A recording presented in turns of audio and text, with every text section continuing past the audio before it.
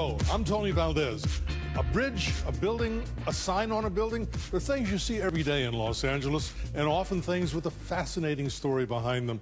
Tonight we'll tell you some of those stories, and we'll start with one of the city's most famous stars that's about to undergo a major makeover.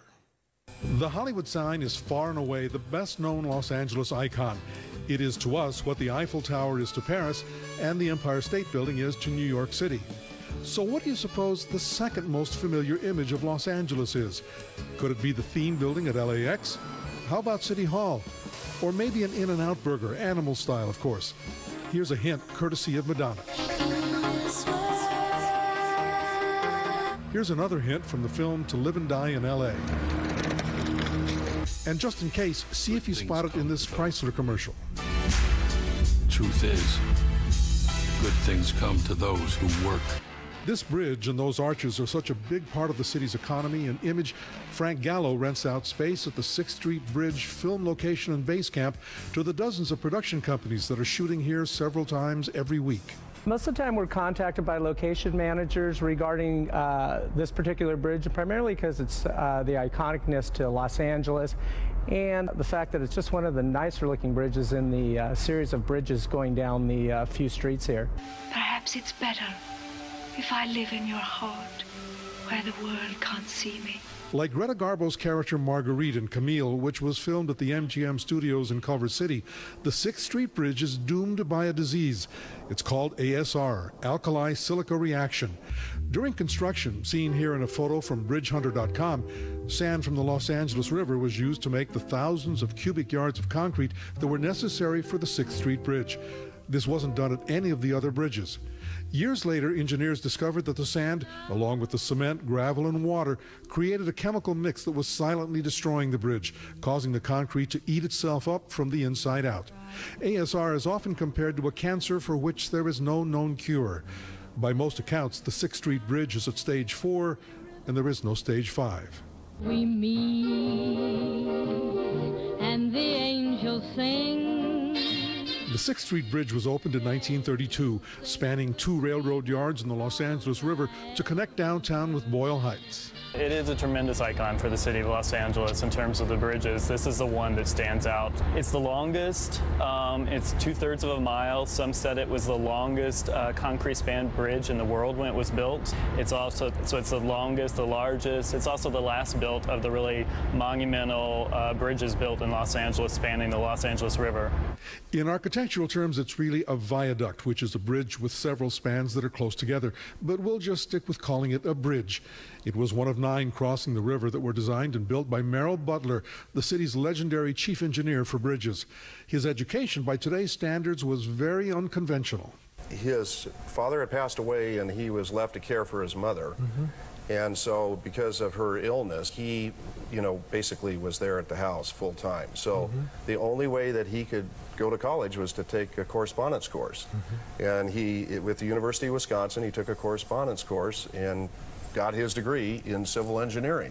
On Midday Sunday in 2008, Butler's grandson talked about his other landmark, the 4 tunnels originally built as part of Figueroa Street that are now the northbound lanes of the 110 freeway through Elysian Park heading toward Pasadena. And I can remember driving through those and my dad would say, well, you're going through your grandfather's tunnels. We are. And then you're on your grandfather's bridge. She's a monster. When engineers predicted a 70% chance that the 6th Street Bridge would crumble sometime over the next 50 years, the Los Angeles City Council went into action. That was 5 years ago. My first reaction was, we're going to preserve the bridge, and we're going to do everything we can to retrofit it and preserve it. We don't want to lose those beautiful arches that everyone recognizes worldwide. Jose Huizar is the city council member for the 14th District, which includes the 6th Street Bridge. He became convinced that repairs would be too expensive, and they would only extend the bridge's life by another 30 years. The second choice for me was, well, let's replicate the bridge. Let's build something new and replicate it. Again, cost helped Huizar and a majority of the city council decide against replacing the 6th Street Bridge with anything that would even remotely look a little bit like the original. Instead, this is the bridge, or something like it, that the Los Angeles Bureau of Engineering wants to build. There are no arches, there's no curve in the roadway, but it is the least expensive solution. For the record, the Bureau of Engineering declined to be interviewed for this report. When the 6th Street Bridge is finally demolished, it might not make much of a difference to Juan Rosales. He makes a daily round trip across it for exercise. I love it. I love it. I not only go up the bridge, I go all the way to the park, run around the park, go up the stairs, come down, and then come back to work. For others, the 6th Street Bridge is irreplaceable. It's my favorite way to enter downtown, and when you come through, it opens up, and all you can see is downtown, and just that long, expansive bridge. I love it. Remember, there's that prediction that the bridge could fall down on its own within the next 50 years, which could be as soon as tonight. It's a short enough span that I'm not sure it would give me second thoughts, but now that you've put it this way, I might choose another route. Councilmember Wisat acknowledges that very few of the plans to replace the 6th Street Bridge are written in concrete yet, if you'll pardon that expression. But I was wondering about the future of those one-of-a-kind arches. We hadn't thought about that. But I could look back on this interview when I'm a grandfather and say, you know what, I'm glad Tony gave me that idea to do something with the arches, and there they are now, sitting somewhere, standing somewhere, or melted to do something else. Perhaps, you know, we're melting metal these days to make statues and other things. Maybe we make a replica of the whole bridge out of the melted metal.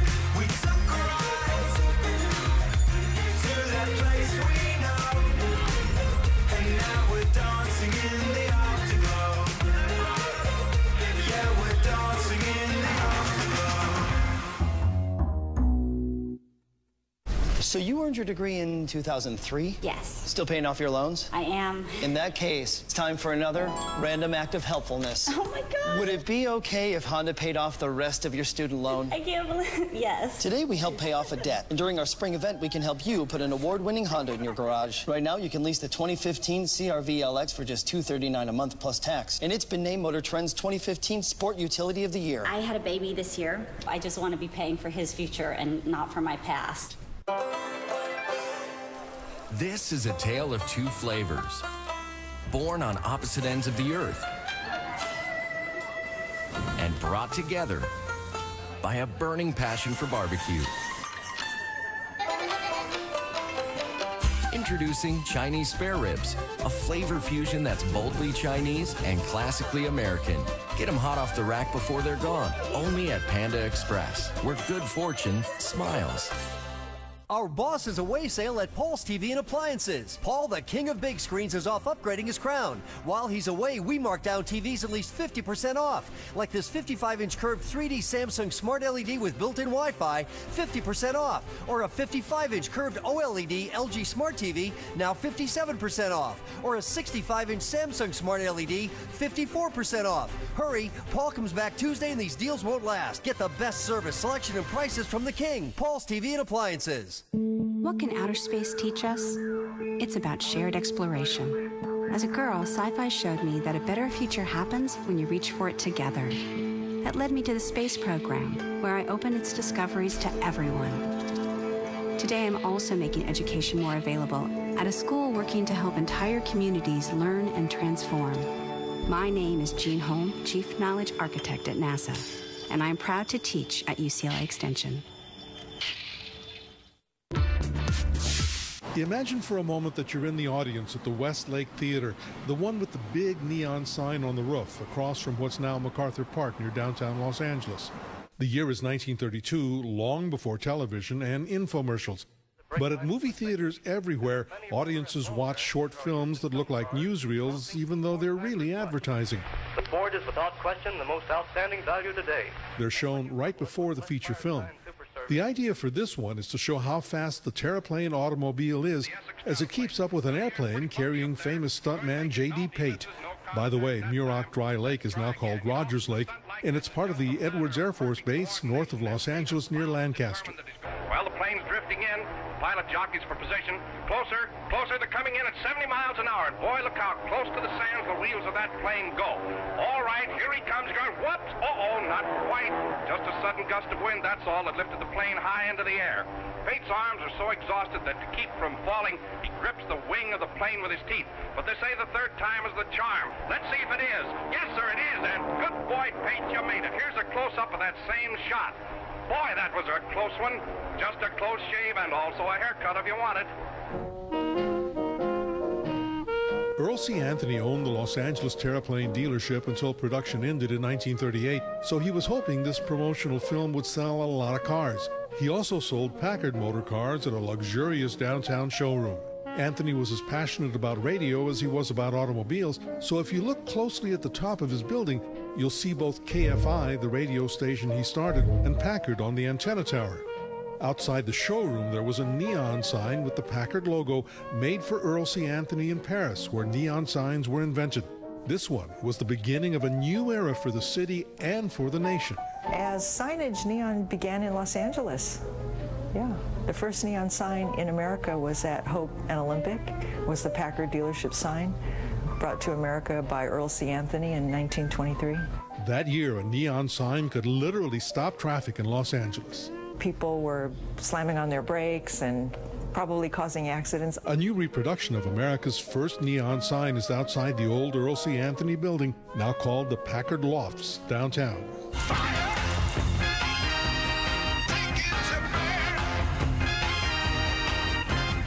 This is the neon shop at the Williams Sign Company in Pomona. A life-size photo of Maurice Williams wearing a neon bow tie oversees all the work that's done here. The old tie itself rests in a corner on one of the workbenches. Williams started his family sign company in 1930 when the emphasis was on neon. All the signs at Fairplex in Pomona, for example, were made by Williams.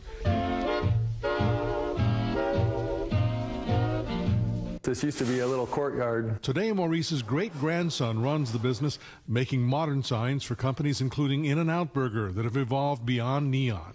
You're learning new things every day, you know, as technologies change and with designs of logos and things that come your way, you have to figure out how to turn it into a sign and turn it into something beautiful that your customer would purchase and love. This is Brian Curry at work in the Williams Neon shop.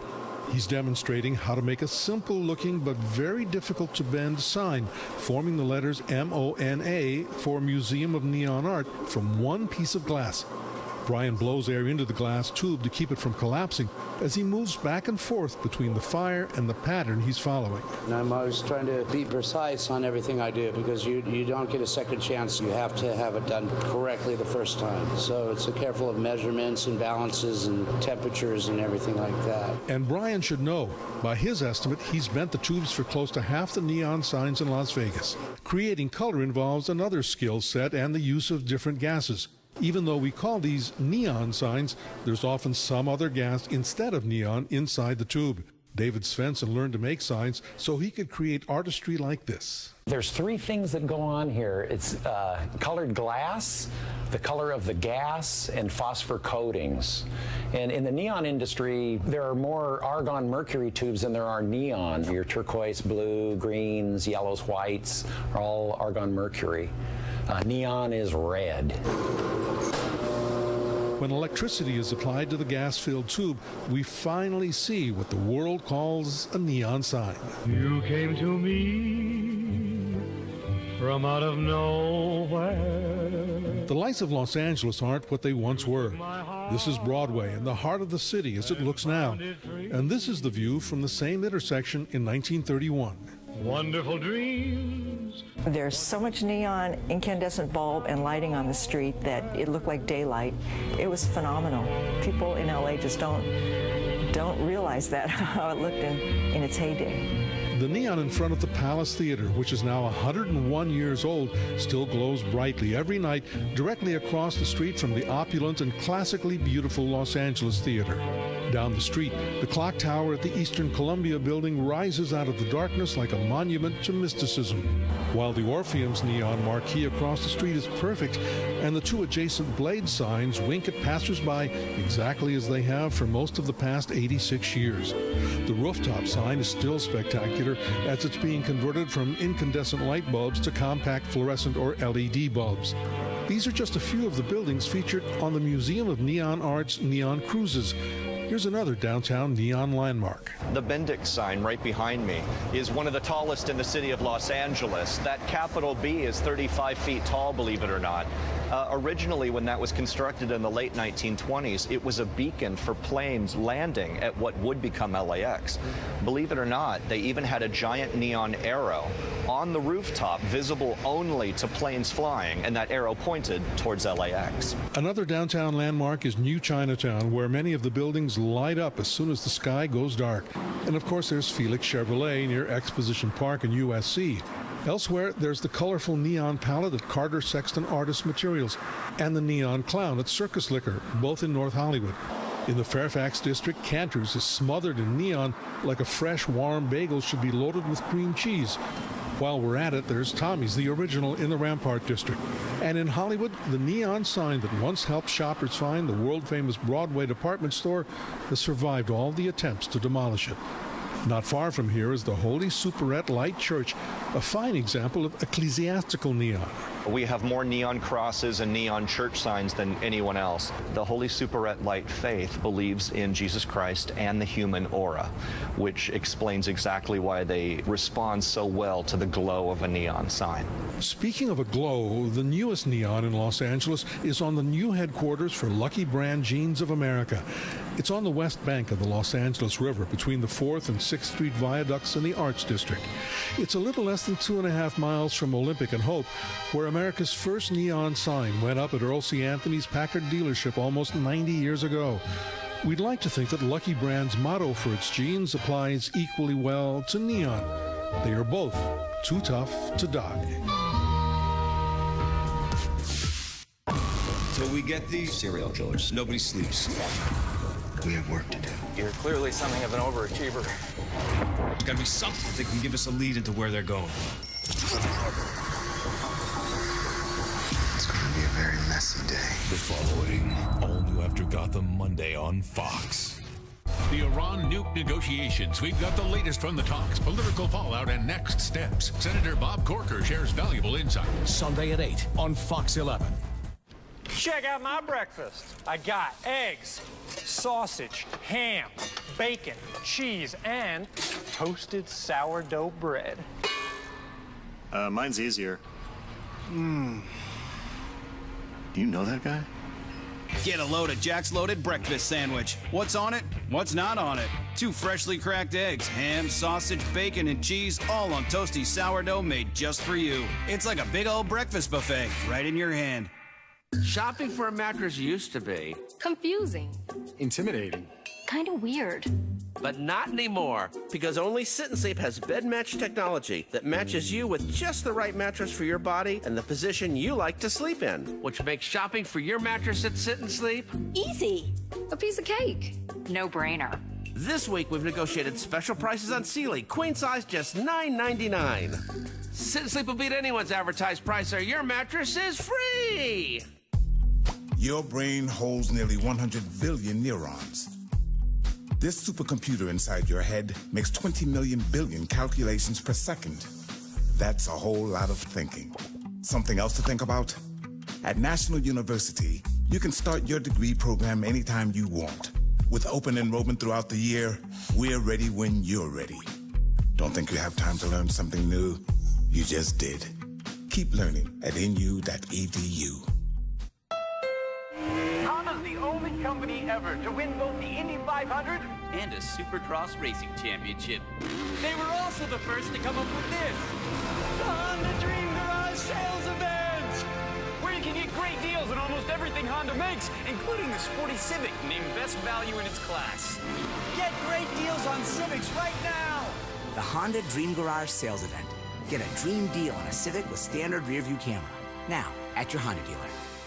When you paint with Frog Tape textured surface, something magical happens. Because Frog Tape is the only painting tape with patented paint block technology to give you the cleanest, sharpest lines possible. Traditional tapes don't form a good seal on rough and uneven surfaces. With Frog Tape, you get professional results every time. Tackle textures like a pro. Simply apply the tape, seal with the liquid paint block edge sealer, and paint. For professional results, there's only one name to know. Frog Tape. Keeps paint out, keeps lines sharp. You're looking at the Harbor and Santa Monica Freeway interchange. The 10 and the 110, Staples Center and LA Live are just above the top of your screen.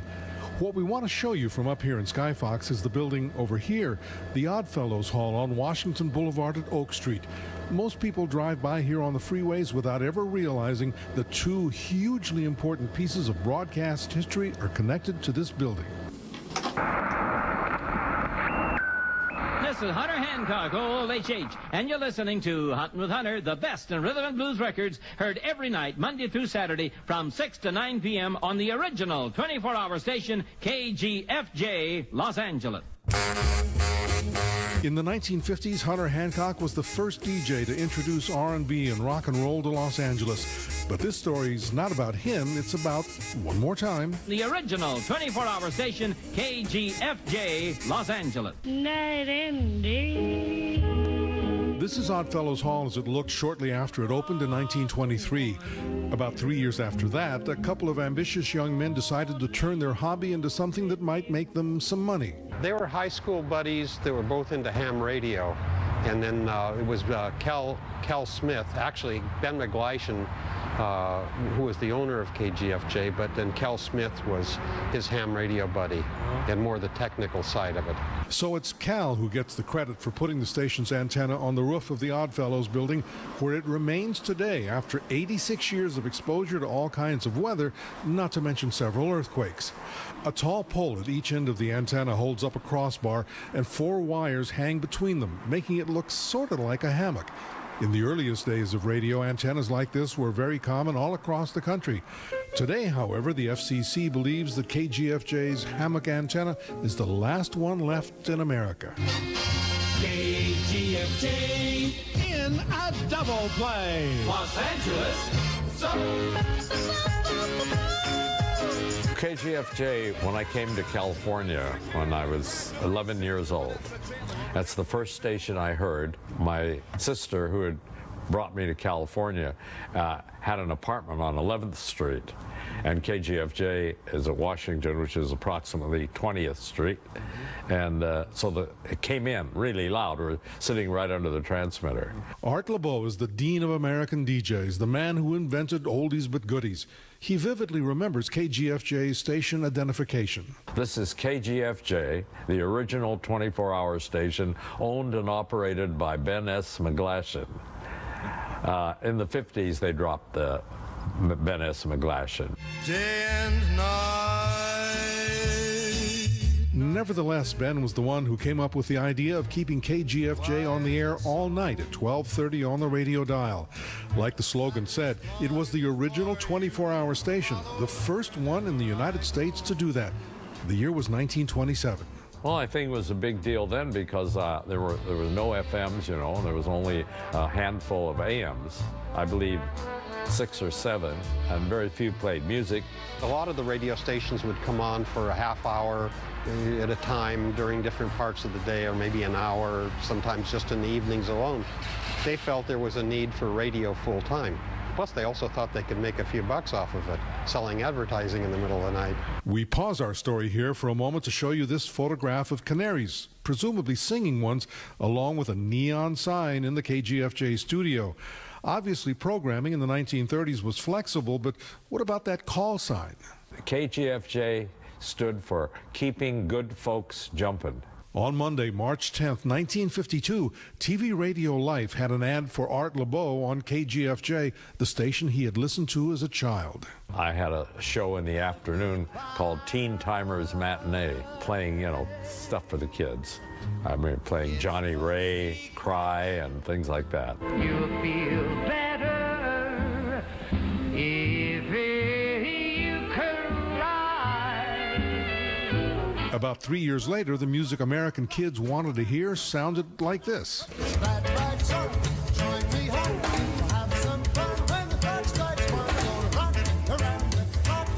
Nowadays, 12:30 a.m. is KYPA, broadcasting in Korean from a modern radio antenna near Dodger Stadium.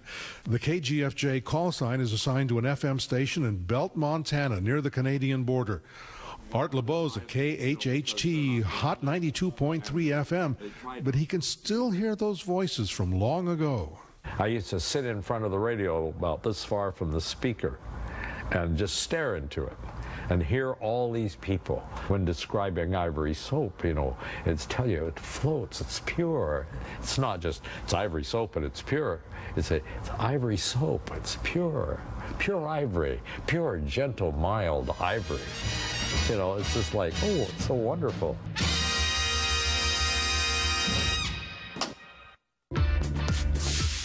You smoke pack after pack, day after day.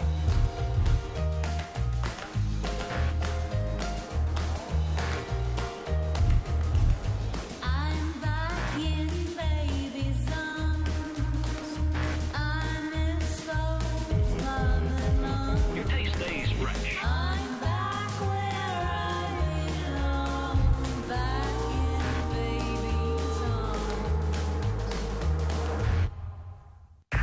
SMR indicator to helium. And there they are, 57 million miles from Earth. How does it look? Here I go. Roger. Now he's exited the module, and we are one step from Mars. 1201. Never miss a moment with Uverse Live TV on the go.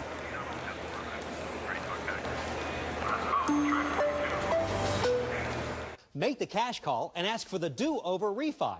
If you refinanced your mortgage in the last 18 months, we can redo it at a lower rate, like today's 2.875% rate and APR with no closing costs. Just call 877-890-CASH. At Supercuts, we pay attention to every detail, so you'll feel sharp, clean, and ready to go. And the moment you're not feeling ready, pop right back in, and we'll get you ready to go again. Turn around. Every now and then I get a little bit hungry and there's nothing really good around. Turn around. Every now and then I get a little bit tired of living off the taste of the air. Turn around, Barry. I finally found the right snack. Now try Fiber One protein bars with the great new taste of cookies and cream. You can cut down the cost of filling up, slash the cost of ownership, and now you can axe the tax on any member of the Prius family. Yes, for the first time ever, get $2,000 cash back you can use toward paying the sales tax on any new Prius, or use it for a down payment, or just put it in your pocket. It's your choice. So drive home your new Prius today. We make it easy. Toyota, let's go places. We hope you've enjoyed your look at the stories behind some of LA's iconic symbols, and perhaps these stories will make you look at Los Angeles a little differently. By the way, find Art LeBeau's current station at artlebeau.com. Thank you for being with us tonight. Good night.